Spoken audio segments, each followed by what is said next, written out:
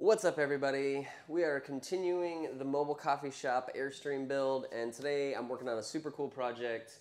It's going to be a little bit tricky too, but we're going to be starting to build the service window. So this is going to be a large, probably like 4 by roughly 3 foot window that's going to be in the side that opens up and allows them to serve coffee out the side and have people come up and order and all that.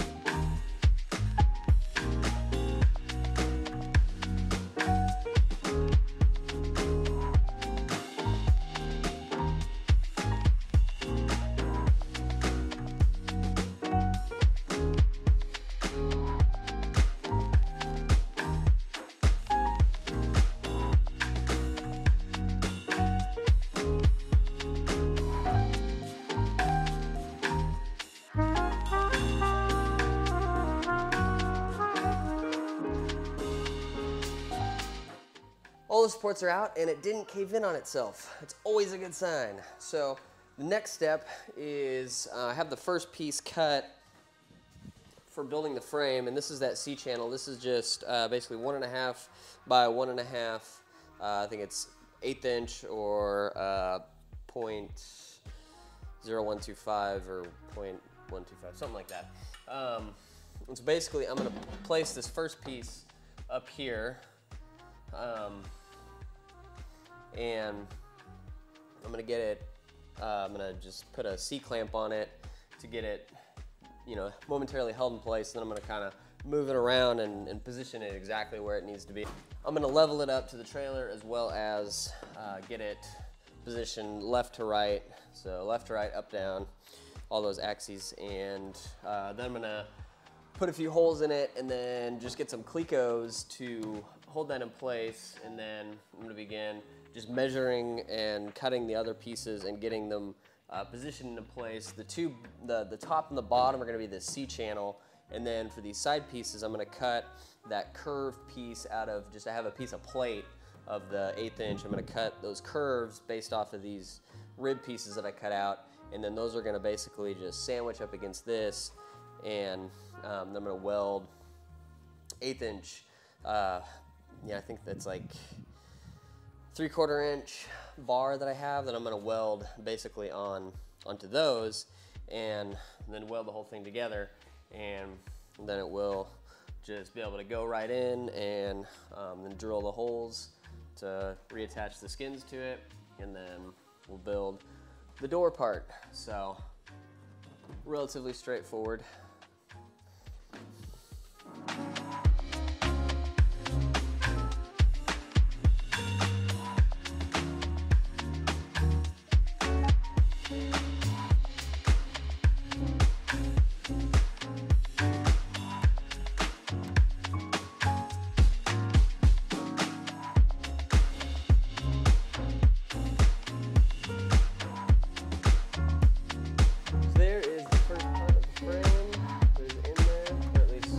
In there.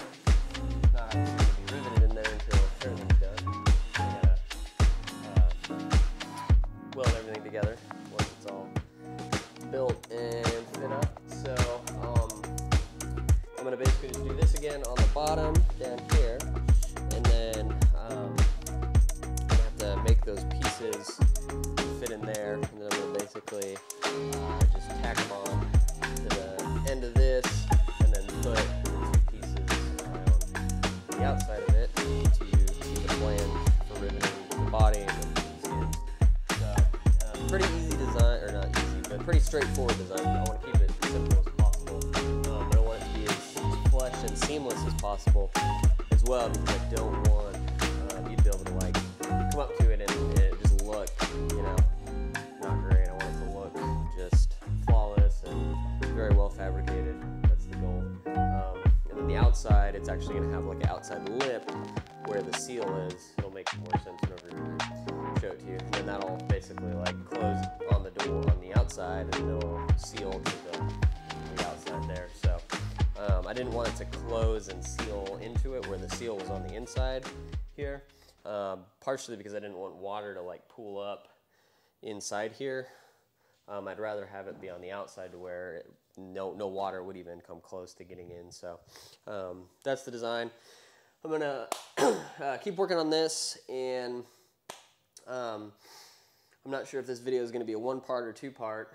I got electrical stuff that I'm doing this weekend, so this may take a pause for a minute while I do a lot of the electrical stuff. I got a guy who works at DFW Airstream who's really good at electrical, who's going to come out and just make sure everything is done right, because whenever we're dealing with 12 volt, 110, 50 amp, and then a 220, 30 amp system that's going to be for the espresso machine, I want to make sure everything is just 100%.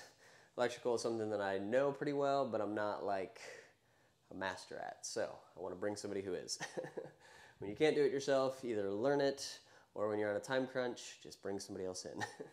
So the next thing I'm working on for the service window is to create basically the side pieces of the internal frame as well as the door frame. And I had the rib pieces that I cut out, and basically I'm making kind of like a curved C-channel that's going to go, it's going to frame out the straight C-channels that I have positioned in there. And I've got one piece that I used the rib as a template, and I made the first piece. And so basically I'm going to take this and then weld a strip of aluminum bar on it to make that frame, and then weld it into the C-channels and make a frame for it. So I have the first one, and that fits in there wonderfully. So the next thing is to cut the other 3 out. One is going to be the same length as this, because that's the outside frame, and then 2 that are going to be a little shorter for the inside door frame. And once we get those cut and cleaned up, then we're going to start mocking everything up. And I'm trying to decide if I want to put these in to the frame first, or if I want to weld the bar on them first. And I'm kind of leaning toward welding the bar on it first, and then I'll have those to be able to put in there, so I can basically like rivet it in place, and then like we can cut that center piece out and pull it out as an entire unit and weld it together with the aluminum actually on it, so it'll stay, you know, 100% all squared up and how it's supposed to be. So we're gonna get started on cutting this.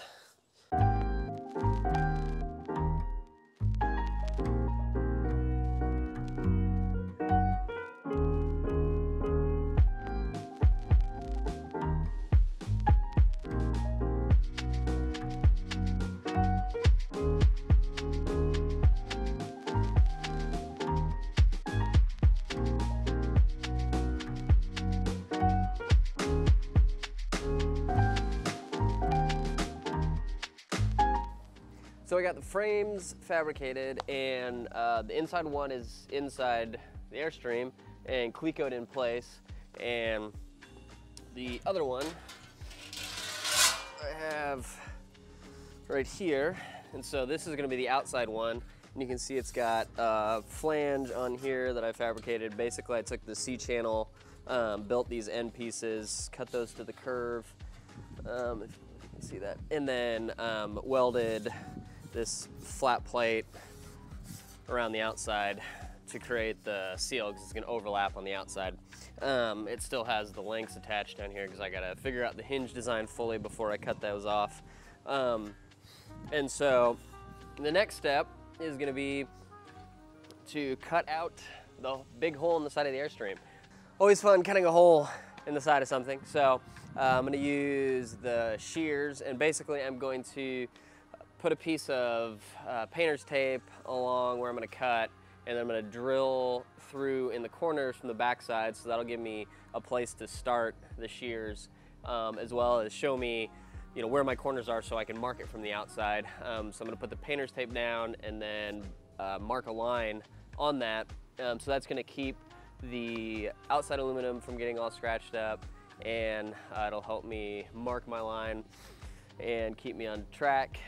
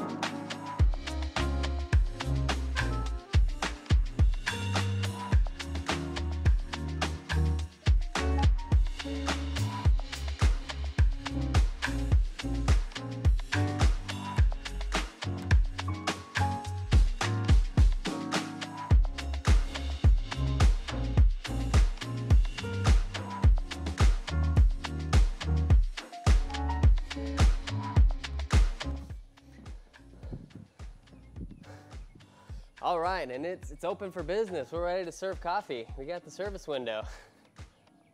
So we made some great progress on the service window. This is gonna be a two-part video. So in the next part, we're gonna be dealing with the hinge up on the top, as well as assembling the door and getting everything all finished out and looking all flush and amazing. Don't forget to subscribe to our channel. We got more Airstream content and a bunch more stuff coming. Also check out our social media links below, and we will see you next week.